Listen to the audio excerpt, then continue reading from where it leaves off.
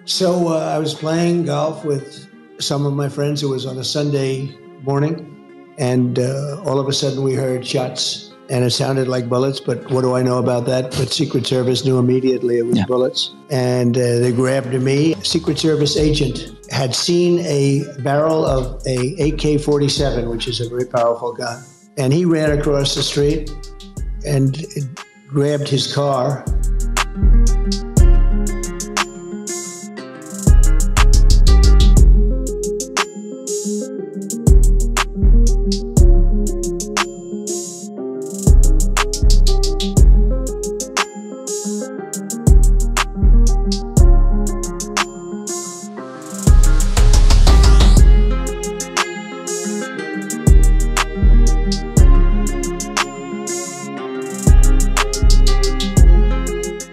It is a huge relief to us all that nobody was hurt.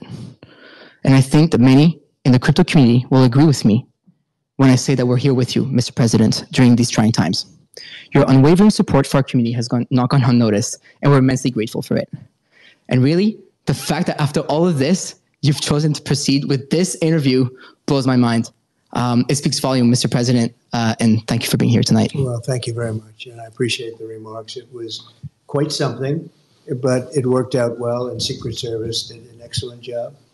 And they have the man behind bars, and hopefully he's going to be there for a long time. Dangerous person, very, very dangerous person. But I appreciate the comments very much.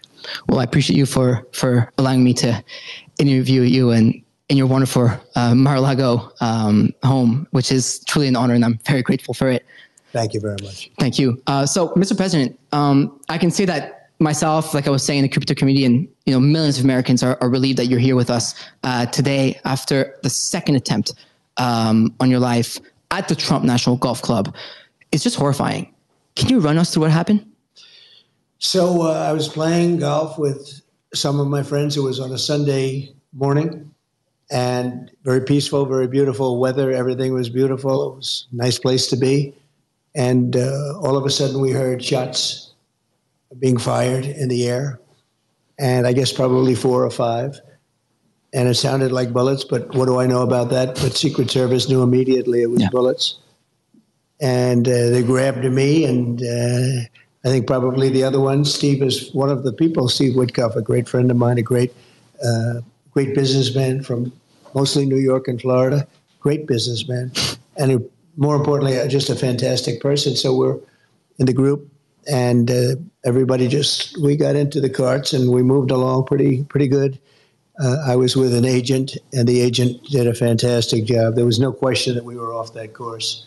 I would have loved to have sank that last putt, but we decided, well, let's get out of here. And what the gunfire was actually, interestingly, was a Secret Service agent had seen a barrel of a AK-47, which is a very powerful rifle, and he started shooting at the barrel, started shooting. It was in the bushes. Wow. Could only see the barrel. How good is that, right? But could only see the barrel. Based on that, he started shooting and ran toward the target and was shooting a lot of, those were the shots we heard. The other one never got a shot off. And he ran across the street and grabbed his car, hopped into his truck or car, and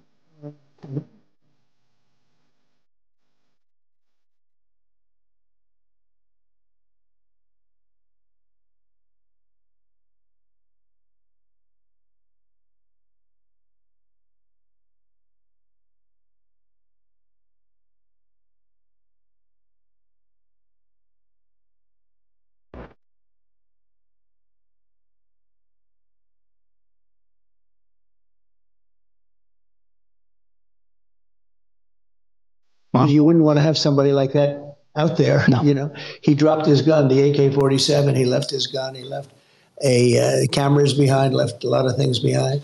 So the agent did a fantastic job. The civilian did a phenomenal job. A woman. Who would think you could take 1,000 times like that? How many people would have the brain power to follow him and take pictures of the back of his truck so that they end up getting, and the key was the license. So they got the license, and after they had the license, there's all sorts of technology where they can literally pinpoint where this truck is. I never knew something like that existed. And they pinpointed him on the highway. They got him with a high-speed chase. So they got him. It was amazing. So Secret Service did a great job. And I think I can say honestly, the sheriff's office, law enforcement, everybody really did a great job. Incredible. We're happy about that. That's incredible to hear. Thank you. And backup question to that second fold is, this was the second attempt in your life in under 2 months. What do you make of that? Well, there's a lot of rhetoric going on. Right. A lot of people think that the Democrats, when they talk about threat to democracy and all of this, and it seems that both of these people were radical lefts. The first one, they should learn more about. They have apps that they haven't opened yet, which is pretty strange. And the father went out and got the biggest lawyer in the state of Pennsylvania, which is pretty strange, about the father of the shooter we're talking about in Butler, the first one. And that's pretty strange. There are a couple of pretty strange things going on there. I can say this, the Secret Service was very brave in the sense that bullets were flying, and when I went down, I purposely went down, I saw what was happening, and people are probably screaming. I'm not sure if I recognized that, but I went down, and Secret Service, they were right there with bullets flying right at them, and they weren't hit, but 3 other people were, Corey, a firefighter, and 2 other gentlemen who they thought died. And actually, the doctors in Butler were unbelievable. They saved their lives. And we've actually raised a lot of money for the families, and the family of Corey and the 2 gentlemen. And they both lived. They thought they were dead. The first thing I asked when I came up, I said, how many people are dead? Because we had a massive crowd. And with all those bullets flying, so 3 got hit. But there was a great display of bravery. I mean, it was incredible. Normally, the crowd experts will tell you when they hear bullets, and we heard a lot of bullets going off. Right. A crowd this was a massive crowd. You couldn't even see the end of it in a big field. And that the crowd always runs. They call it a stampede, like cattle. I mean, they stampede, and a lot of people get killed when they stampede. But they hear bullets, but nobody ran. They all stayed. Tens of thousands of people. Nobody ran. In fact, you can see it in the small group behind me. There was a group of probably a couple of hundred people behind me, and nobody ran. In fact, they're standing up. Some of them are standing up looking for the shooter. The other one has to get credit to local law enforcement. It was a gentleman that shimmied up to the roof, saw the man with a gun, and probably made him go faster than he would normally go. And so he didn't exactly hit the target the way he wanted. There's something going on. I mean, perhaps it's God wanting me to be president to save this country. Nobody knows, but when I made the right turn, it's very unusual because the people weren't on the right. The people were standing out in front of me.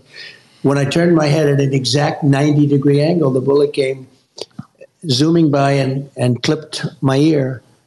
And the reason so much blood, they told me at the hospital, I said, why so much? The ear is the bloodiest part of the body because of cartilage. He was giving me a whole description. I said, you don't have to tell me, but it was a mess. But amazing bravery shown, amazing talent, like the doctor saving the two men that were hit. They were hit really badly. I won't tell you exactly what happened. They were hit badly. And they both lived. Corey didn't make it. Corey was in bad shape. We had a person from the National Guard about 10 seats over from Corey run to his aid, and he was hit in the head, with all of that, was giving him mouth-to-mouth resuscitation because he was still alive. Wow. And people couldn't believe it. They thought it was such an incredible act. Who would do it? It would, just an amazing thing. And we're going to take care of him too, because just the fact that he could do it, and some other people.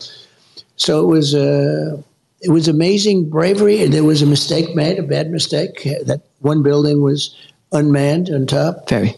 And that was a mistake. There's nothing you can say about it. But that was some crazy day. And then yesterday you had another one with a different result. Actually, much better result, because we lost Corey, and two gentlemen were very badly hurt, but they're in pretty good shape now. Right. A lot of talent. Those local doctors up there had tremendous talent.